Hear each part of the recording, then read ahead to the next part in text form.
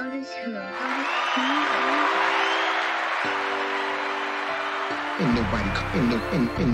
nobody coming to see you, Otis.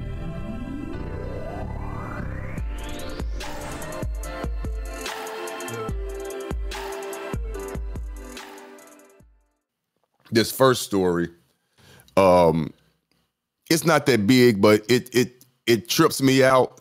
Not trips me out, but my wife falls for this all the time. And what I'm talking about is the panhandlers that's on the side of the road.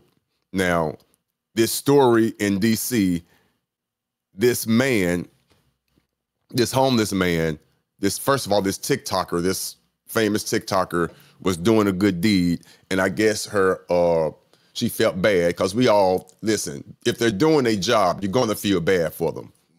You're going to feel bad for them if they're doing a job correctly. But majority of them are scams. I'm sorry, I don't believe in that. And if they are truly homeless, in my opinion, just mine, everybody's hiring. You could find a job. I'm sorry, I'm not buying it. But the wife, she falls for that shit. She get the crying and she get all her anxiety goes high. I just ignore them. Tell them, don't touch my car and get away from my, no, I'm not giving you nothing. But make a long story short, this TikToker saw this homeless man because he asked her for some tea, and she felt compelled to donate. So she had this campaign, a GoFundMe campaign, and it raised $400,000. $400,000 for this homeless man. But the thing about this homeless man, well, let's just go to the story. I'll let you figure it. I'll let you figure it out.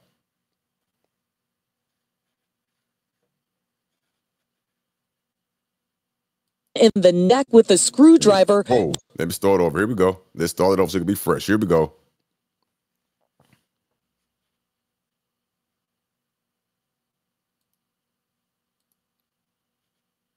Goes by Alonzo tonight. I exclusively spoke with a woman who says years ago here in D.C., he beat her up when she was homeless, and now she's only sharing the harrowing details with Fox 5. The attack was caught on camera, and we want to warn you, it may be difficult to watch. This is exclusive video you will only see on Fox 5. Police say Alonzo Douglas Hebron. I do not understand how a human being can act like this. He's a sociopath. He does not have a sense of remorse. The victim, who wants to remain anonymous for safety reasons, says she woke up at the hospital not remembering what exactly happened to her. She's sharing these photos of the aftermath. Is this the man who assaulted you? Yep. The victim claims Hebron is known as a violent and dangerous person in the homeless community. That's why she says watching this viral TikTok video is triggering. I've been struggling since then. I'm an alcoholic in recovery. Last week was my 18 months anniversary. And the last 2 days, yeah, I came close. I didn't because he's not worth it. After an hour. However, she does not fault the young lady for trying to help someone. I was heartbroken. Heartbroken. I mean, first of all, kudos to the woman who did this. She meant well, and I do applaud her for that. I know it was a lot of work for her to do so. But portraying him as something he just simply isn't.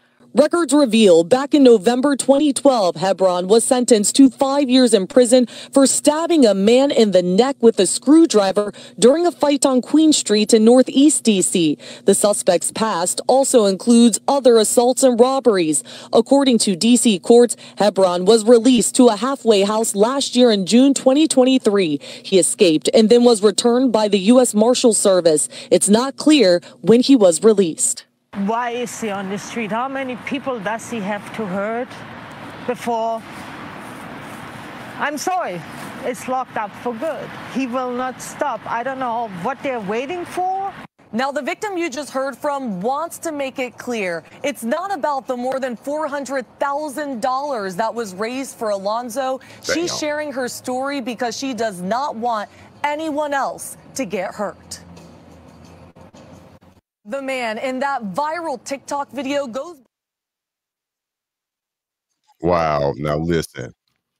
I don't even know what to say to that. I have a question though. Now, the money he raised. Now he didn't raise it.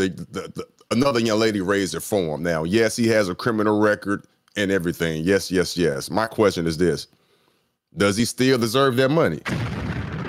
Is it rightfully his? Is it his fault that the person who raised the money, who started the GoFundMe account, is it really her fault that she didn't do a background check or a criminal background check on this individual? And my question is, does it really matter?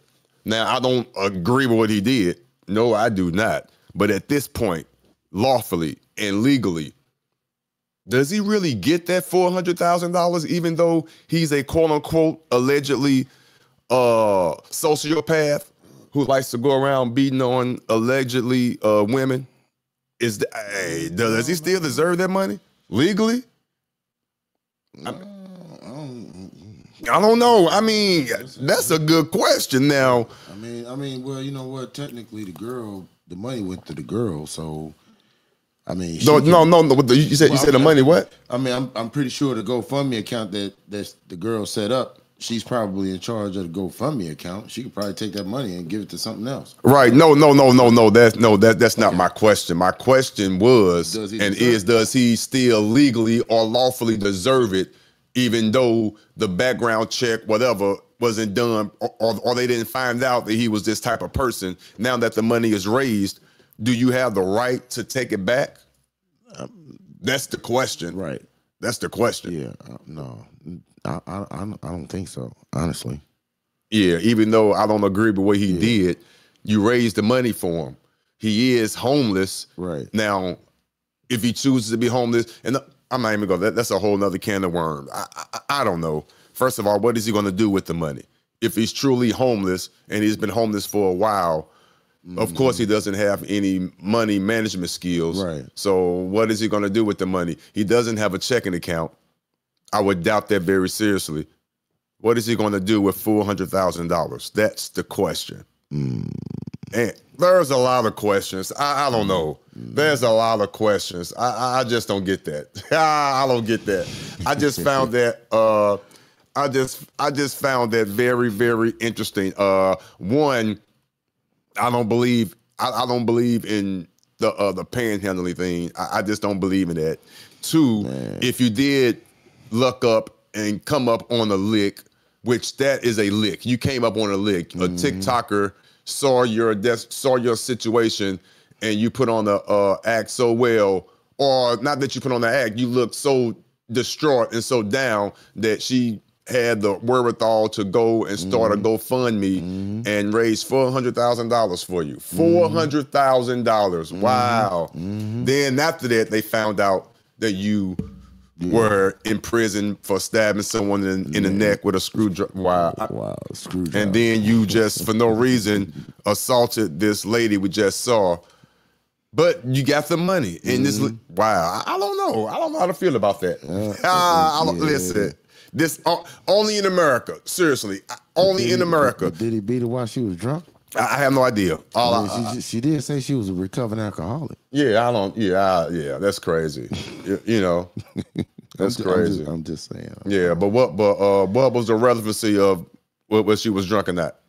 I mean, I'm talking about she talking about he assaulted her. So I mean, I'm just asking, was you drunk at the time he assaulted you? Okay, so again, my question. My question, sir. Again, my question to you is: what was the relevancy of that question, of her being drunk or not? What is the relevancy of that question? I'm just asking. If you have yet to answer that. She's saying it's not about him getting the money, but she's making a fuss about who he is and what he's done to her. So I mean, I'm just saying she, you know. No, stop it. I mean, stop it. Okay. Exactly. Right. You didn't answer the. Oh my God, you done. All right. Just let it go. This is what I got to put up with. Okay. Wow. Here we go. I still rock with you. You good? Relax. You had your moment. It was an epic fail, but you have a chance to redeem yourself. I'm pretty sure of it. You have a chance to redeem yourself. Ta.